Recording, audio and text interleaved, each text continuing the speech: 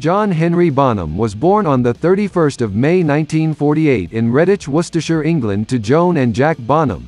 He began learning to play drums at age 5, making a kit of containers and coffee tins, imitating his idols Max Roach, Krupa and Buddy Rich.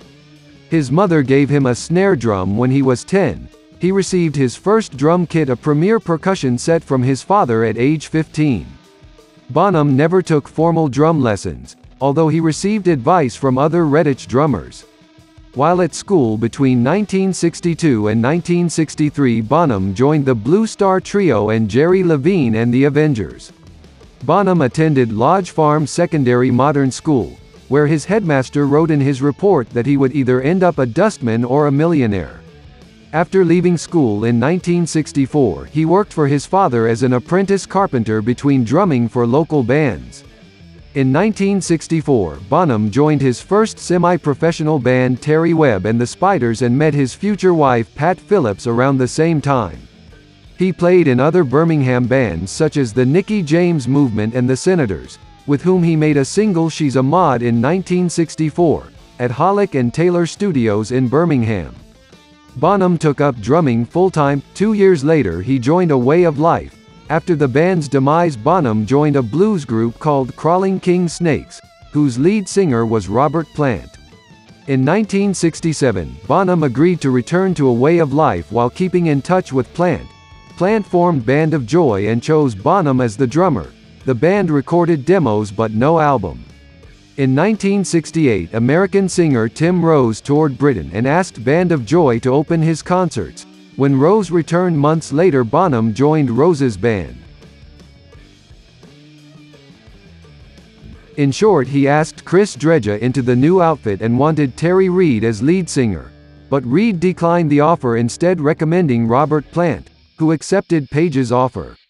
At around this time, Dredge, who'd been with the band since 1963, decided he didn't want to continue as a working musician, preferring instead to pursue a career in photography. In his place, Page recruited veteran fellow session musician John Paul Jones. That left the drummer's spot to be filled. Page had thought of several well-known musicians as possible drummers for the band, including B.J. Wilson of Procol Harum, veteran session man Clem Cattini and Ainsley Dunbar, but Plant urged him to look at Bonham. The guitarist, along with band manager Peter Grant, attended a Tim Rose performance at Hampstead, liked what they heard and offered Bonham the spot.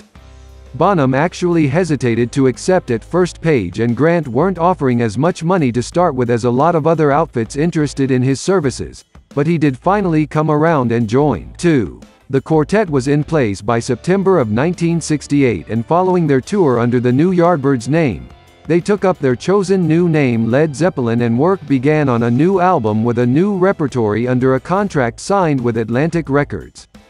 The self-titled Led Zeppelin album, released in January of 1969, showed how everything about the group was notched up: the intensity of Plant's singing, the range and volume of Page's playing, and the depth and power of Jones and Bonham's rhythm section. Actually, a good deal of what they did was not new. Jeff Beck, Page's predecessor in the Yardbirds, had pioneered a similar sound earlier on a series of singles in 1967 and the Truth album in the summer of 1968, but Page and company focused it with laser-like precision. Moreover, whereas Beck's band, as represented on Truth, had been something of a work in progress with the work of 4 different drummers represented, Led Zeppelin arrived fully formed, and that went double in the drumming department. Not that there wasn't room for growth and advancement. Bonham's playing was as loud and forceful as ever when they started, but he took another step up following Led Zeppelin's first tour of the United States, on which they opened for Vanilla Fudge. Their drummer Carmen Appice turned Bonham onto Ludwig drums, which became his instruments of choice for the rest of his life. In 1969, Bonham appeared on The Family Dog's A Way of Life with Page and Led Zeppelin bassist John Paul Jones. Bonham also played for Screaming Lord Sutch on Lord Sutch and Heavy Friends in 1970. He played on Lulu's 1971 single Everybody Clap, written by Maurice Gibb and Billy Laurie.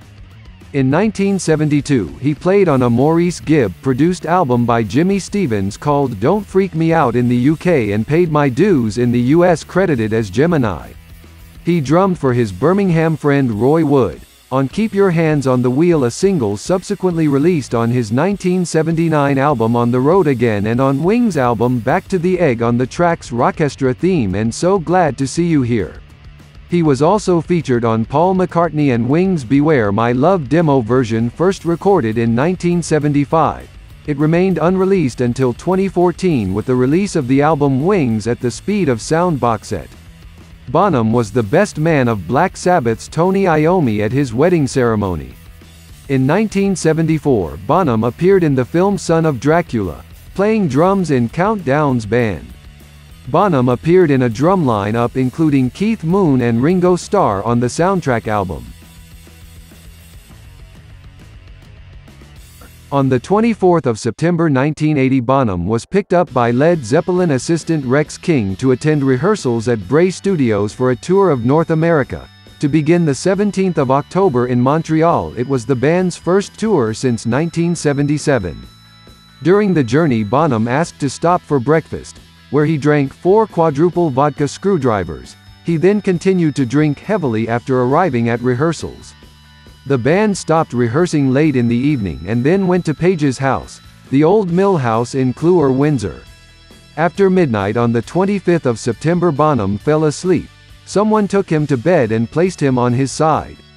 Led Zeppelin tour manager Benji Lefevre and Jones found him unresponsive the next afternoon. Bonham was later pronounced dead at 32 years old.